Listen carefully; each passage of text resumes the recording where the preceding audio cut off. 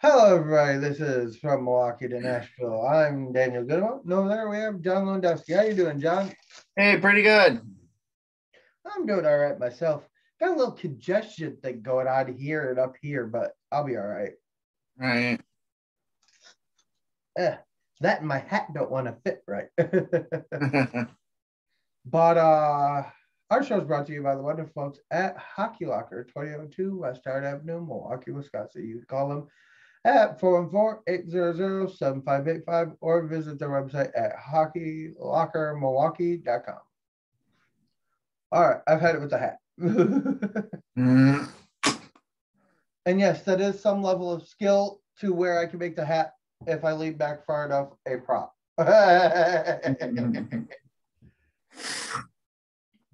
The Admirals took on the Iowa Wild for the third game in a row. The other game we should be covering, and I use the word should because it should be still going, would be the Preds and Flames, but that game was canceled due to COVID protocol.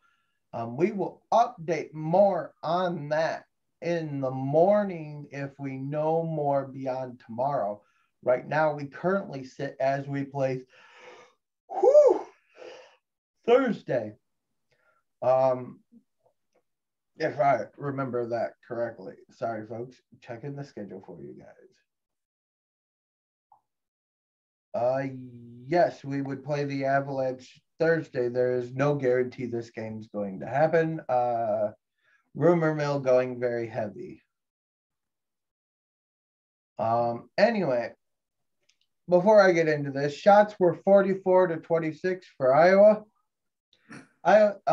Shots were 9 apiece, even in the first. In the second, it was 16-11. In the third, it was 19-6.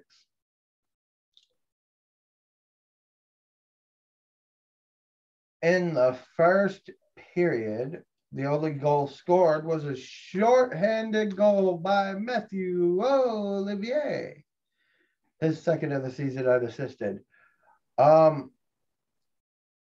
That was during the Igor Afanasyev double minor. So not only did he do it unassisted, he kind of dug Igor out of a hole there.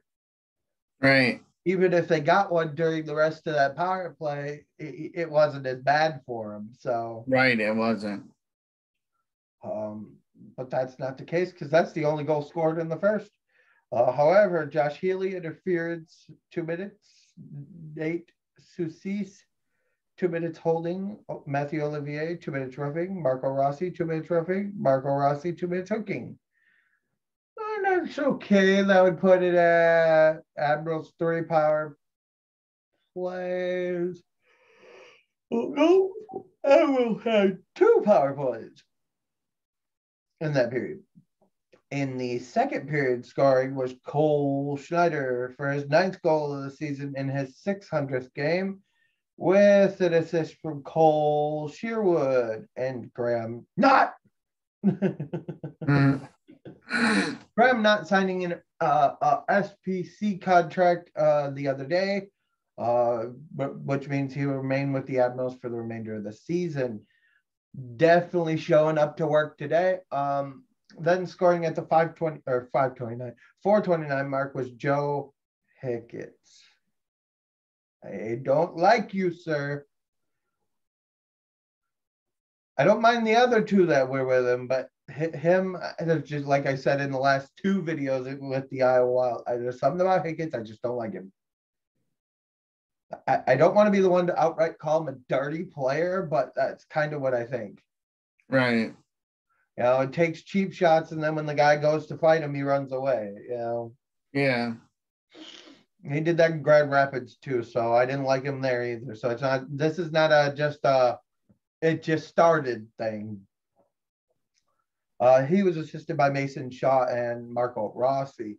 Rossi's going to be a very good hockey player down the line. Then scoring at the 6:31 mark was Cole Schneider with his 10th of the season with an assist from Graham Not. Mm-hmm. And Frederick Allard, his 3rd. Good to see Frederick Allard finally getting back in the assist category, moving the puck a little more. Ever since this team's got healthy, they've gotten a little more dangerous too. Yeah. Then at the 8:44 mark, who else but Cody Glass?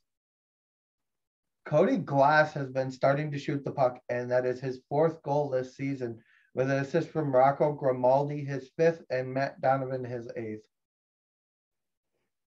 In the second period, Joseph LeMay had an interference call, Adam Beckman holding, Grant Mismash hooking, Cole Sherwood holding, and Kalen Addison hooking. The third period, during the break, Matt Tennyson, right going into the third, was disputing a call against Cole Sherwood for holding. That did not sit well with the refs. And we will explain that later, because at the 4:24 mark, Matt Donovan got a tripping call. Mitch McClain got a hooking call. Matt Tennyson got an elbow. 2 minutes for elbowing, which he didn't elbow him. He cross-checked him, so I'll correct you there, just so if you want the correct call. And then Tennyson also got a 2-minute unsportsmanlike conduct disputing a decision. The Admirals bench at the 18:53 mark was also served with an abuse of an official bench minor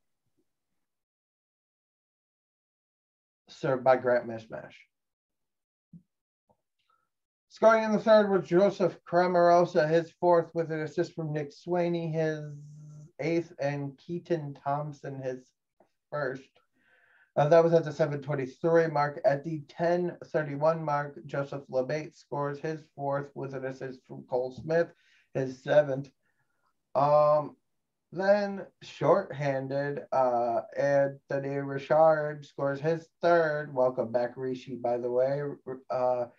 Richard back from his injury with against Rockford, if you guys remember me talking about that. A shorthanded goal with an assist from Matt Donovan, his 9th. Then at the 16:24 mark, Iowa finally gets a power play goal. Joseph Cramarosa, his 5th, with an assist from Nick Swaney, his 9th, and Joe Higgins, his 11th. The Iowa Wild were 1 for 11 on the power play. Right. How bad do you got to be? Hi, Tony. That cat's in love with me, I swear. Lay down, girl. But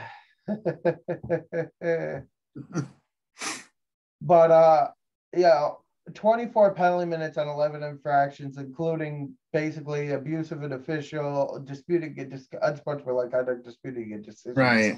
You know, I just don't understand it. Yeah, I don't either. I was shocked at how many penalties there were. Yeah, and a lot of them were nothing calls. Right. Like there was nothing there to call. So we're going to take a look at the 3 stars of the game real quick. Connor Ingram is the 3rd star with 41 saves out of 44 shots. Joseph Cramarosa with 2 goals is the 2nd star. And the 1st star of the game was Cole Schneider on his 600th game, getting 2 goals. By the way, I think that if you were to move Connor over to 2nd star, the Admirals PK should get that 3rd star. They did a wonderful job. They absolutely did. You get 2 shorthanded goals and you keep them for 1 for 11. Right. A double-digit penalty kill. Yeah, you're just not going to have that kind of night again. Right, you're not. The attendance at the Wells Fargo Arena was 3,288. Referee was Samantha Hiller. Last time we saw her was with the Chicago Wolves. Referee also was Cody Beach, former Chicago Wolf, brother of Kyle Beach, former Rockford Ice Hog. Linesman was Sam Rankin and Jared Cummins. Sorry. Mm-hmm. The Admirals are up next. Our next opponent will be the certainly dreaded but not feared Chicago Wolves. Right. The Wolves play Thursday against Manitoba in Chicago, so they got to play and then travel. Good part for them, and the only upside for them is that they will be at home during that stretch. Manitoba will then travel to Iowa to play there. And Rockford will take on Texas. Around the AHL right now, just today alone, the Hershey Bears beat Wilkes-Barre Scranton 4-1. That game is final. The Charlotte Checkers beat the Rochester Americans 11-1. Wow. The Henderson Silver Knights beat the Tucson is that the Roadrunners? The Roadrunners, yes. Okay. The Tucson Roadrunners 4-3. Around the NHL, the Predators game, like I said earlier, the show was postponed. But around the NHL today, the Colorado Avalanche beat the Rangers. The Toronto Maple Leafs beat Edmonton, or are beating Edmonton 4-1. Colorado is winning 4-1. Columbus is winning 3-1. Vancouver just scored, literally. It just changed on the screen. Okay. Seattle scoreless at the end of one. Vegas 4-1 final. Tampa Bay beat LA 3-2, and Ottawa beat Florida 8-2. The Flyers beat New Jersey 6-1. Pittsburgh beat Montreal 5-2. Detroit beat the Islanders 2-1. Buffalo beat Winnipeg 4-2. And the St. Louis Blues beat the Dallas Stars 4-1. Nashville's game was postponed along with the Carolina-Minnesota game. On the docket tomorrow, for anybody looking for a game to watch, games to watch, you have Washington versus Chicago, the Rangers in Arizona, and Seattle and Anaheim. Also, kudos to Ukko-Pekka Luukalainen. Please don't ask me to say that 3 times fast, on his first NHL win. Also, Khudobin clears waivers. The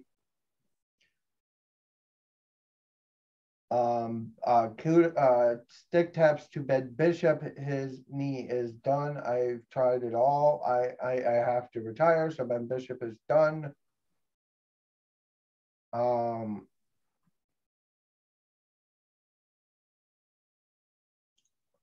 Beyond that, the Everblades play tomorrow. And currently,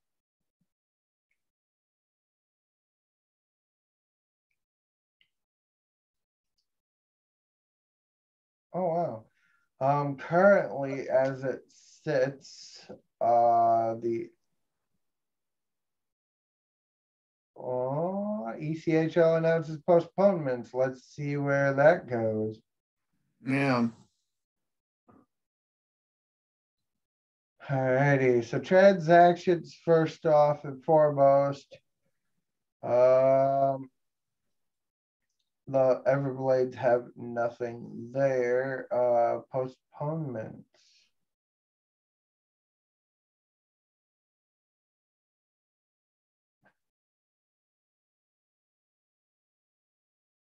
The Newfoundland at Adirondack games have been canceled due to the league safety protocol. The Everblades will take on the Atlanta Gladiators. I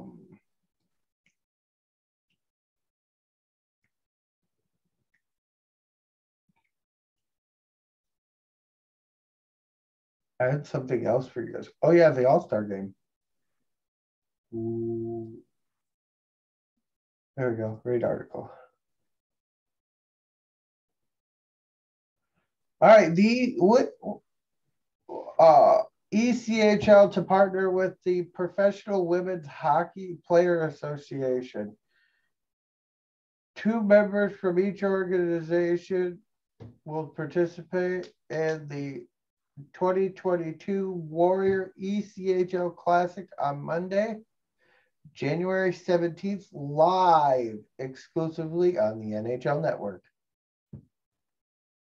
Lauren Gabriel and Sophia Shaver, Julia Dempsey, and Allie Thunstrom will all get a chance. With the Premier Hockey Federation and the Professional Women's Hockey Players Association. Okay.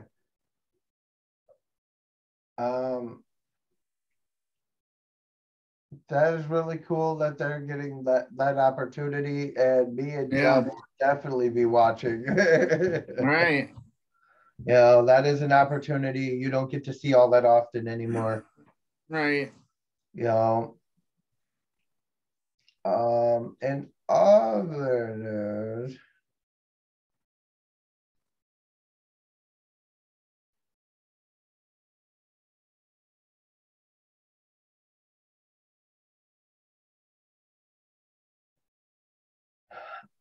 I just wanted to circle back to something because something I just read made me kind of chuckle.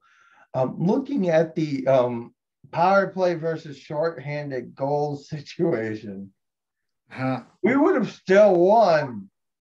Just take all the other goals we scored out of the game and just put the shorthanded goal and the one power play goal, we still win. Right. That's nuts. It is. It's like, okay, you're calling penalties and it's not working. Now, I do feel bad in some senses for the refs in some cases, but in this one, it's just like, okay, I felt bad for the female ref. She got kind of caught up in some mess. Yeah, I saw that. But other than that, it wasn't like a intentional mess either. He went to hit somebody and she was kind of sandwiched. Yeah. But thank you guys for watching. Me and John will be back at our earliest convenience of whenever we can cover a game. It may be tomorrow for the Everblades pending news. Because given our current schedule, pending news. So please bear with us, folks. We only work with what we got. So right. We may be back tomorrow. We may be back Thursday. We are not sure at the current moment, 100%. Thank you guys for watching. This has been from Milwaukee to Nashville, brought to you by the wonderful folks at Hockey Locker. Thank you and have a happy holidays and a Merry Christmas.